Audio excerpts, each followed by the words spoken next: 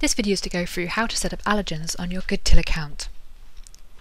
This is in preparation for Natasha's Law, which comes into effect from October. Natasha's Law requires food businesses to provide full ingredient lists and allergen labelling on foods pre-packaged for direct sale on the premises. These changes will apply to businesses in England, Scotland, Wales and Northern Ireland. For this, Goodtill has created the ability to assign allergens to your ingredients.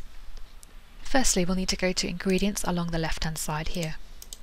If you don't see this section, you'll need to enable it by going to Setup, F&B Settings, tick Control Ingredients and then press Save Settings. You'll then need to refresh the whole page in order to see the section called Ingredients along the left-hand side. Then if we go to Ingredient List, you'll see here the option to review the allergen information across your ingredients. If we click on Allergen Overview, it will allow us to easily see the ingredients that we haven't reviewed, any ingredients without allergens, and any ingredients containing allergens. To make bulk changes, we can press Update here. This will give us a list of the ingredients and columns for the allergens. You simply need to tick the allergens for each ingredient. If there are no allergens, then you just need to tick the No Allergen box.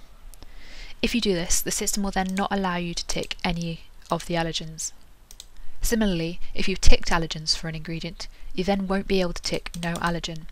You'll need to untick all the allergens first. Like so. Once you're ready, you can press Save up here, and then you can go back at any time to update.